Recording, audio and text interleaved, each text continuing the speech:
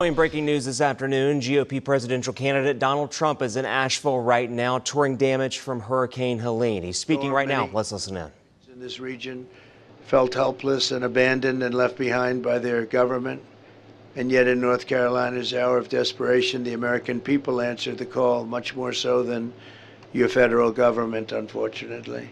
Citizens poured into western North Carolina from all over the country, bringing food, water, fuel, medical aid, even helicopters, and their own rescue standards started, and they started at a very high level, credible, what they've done.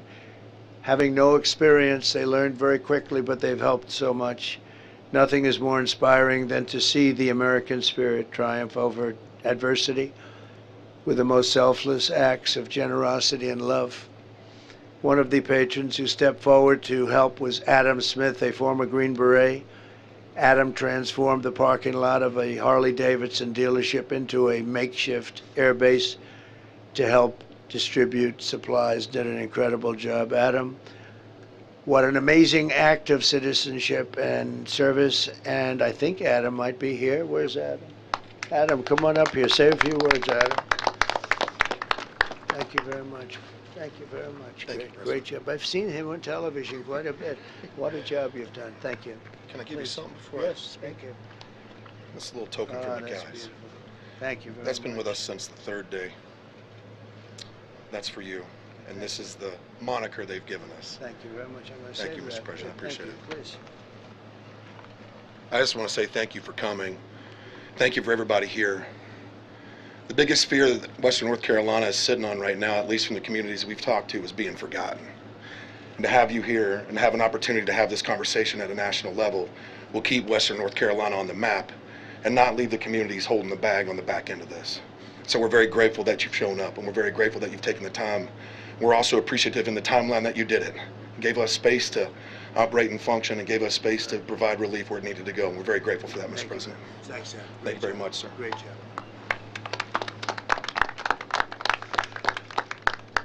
Thank you very much. We're also joined by Brian Burpo, owner of Diamondback 4x4, where we are today. And Brian, you have a very interesting story to tell. Do you mind telling it? No, not at all. Thank you.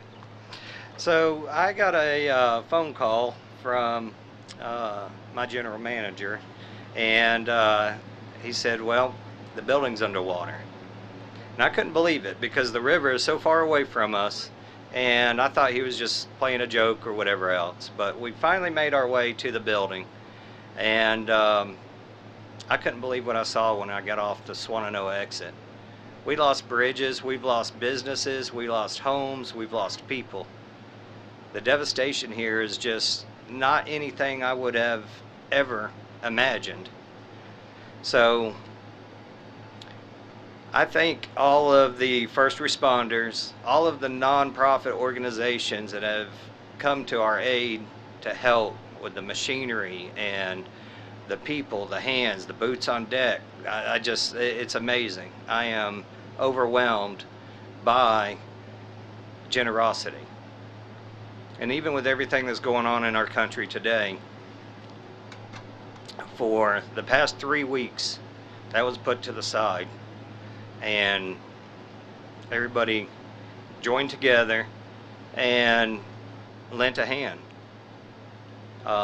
Some people couldn't be here, so they sent their contributions with somebody else, and they indirectly helped. That we need those people still. We need that support. We're good on water, though. We got plenty of water, so we're good on water. But we have pallets of water laying around if anybody needs water. But we are very humbled and honored that that you guys keep us in your minds and in your prayers. We're going to need that for quite some time. So, as there are still families that are displaced from each other, pray for peace for those folks, some peace of mind. Mr. President, I can't thank you enough for coming out. I've had in the back of my mind, I even made a comment to somebody. Trump would just show up. Trump would just show up. We need it. We need that shot of hope in the arm. We need that, we need to know we're going to be okay and not forgotten. You won't be. Thank you. You won't be. Thank Get it you. done. Get it done together. Thank you very much. Great job. And Mike Stewart, the owner of Pineview Buildings, is here. Mike? Mike, please. Thank you. Yeah, we had a business right across the street, like with the Shenandoah River flowing on the backside of it, and we lost everything. We had 70 plus buildings, and we drove here 2 days later, and there wasn't one building that was ours, but there were houses and trailers and tankers and all sorts of things that were strewn across our property. And we lost a business, but there are a lot of people who lost everything, including loved ones. And I believe that you can serve as a great inspiration to this community right now. And the reason being is, I think God's given you an indomitable spirit. And no matter what gets thrown at you, you find a way to press through. And I think that'll serve as an inspiration to this community to press on and move forward. I can't think of anything I'd rather have than a warrior leading our country, a warrior who, with the help of God and with faith and prayer, will lead this community, these communities, and this country to greatness. So thank you for being here today. Appreciate it. Come here. I never heard anything. That was from the heart. No speechwriter could write that. Thank you. Right? If you don't mind, just because my heart's Yes. about to be, do you mind if I pray for you? Yes, please. Okay. So, and all those that are prayers, would you join with me in this prayer? Father, I thank you for this man that you have raised up in this moment, in this season, for your purposes. And I pray that you would anoint him, that things aren't done just by might or by power, but by your Spirit. So I ask that you would anoint President Donald Trump and give him a spirit of wisdom and understanding and insight as he moves to lead this nation back to greatness.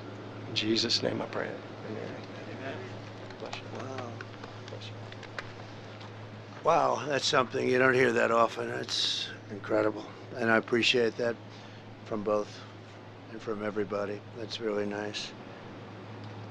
I would like to thank some of the people that have come. Senator Ted Budd, who's been so fantastic, a great senator, and become a very popular senator, highly respected in Washington, D.C. And he's here, and I'd like him just to say a couple of words. Ted, if you don't mind, please come on up.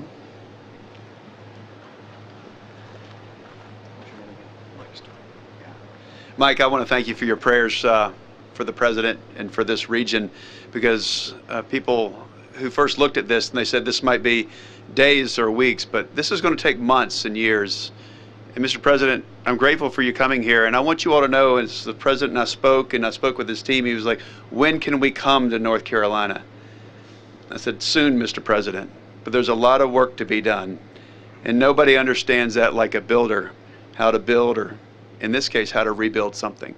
So, Mr. President, I appreciate you coming here, your heart for the people, your love for them, and it's going to take a lot of work for Western North Carolina, and I don't think anybody that's running for office understands it as well as you do.